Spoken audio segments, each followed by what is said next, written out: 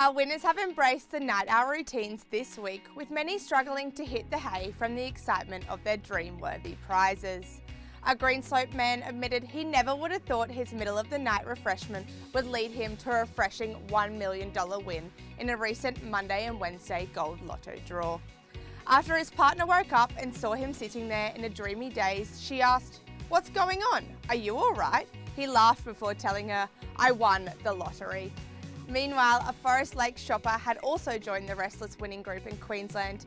The Brisbanean had a wakeful night after discovering their thrilling $1 million win in Monday and Wednesday gold lotto draw.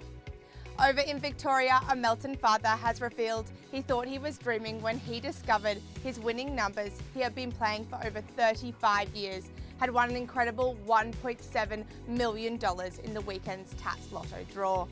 The victorious Victorian has been left in a daze after playing the same numbers for so long that he's forgotten what they even mean. Finally, a Fraser Coast man has confessed his mobile phone is so ancient it belongs in a museum and has plans to upgrade it after scoring Division 1 on the weekend's Super 66 draw. The Queenslander held one of the two Division 1 winning entries, stating the win had taken his breath away. We hope you have a dreamy week ahead. Best of luck.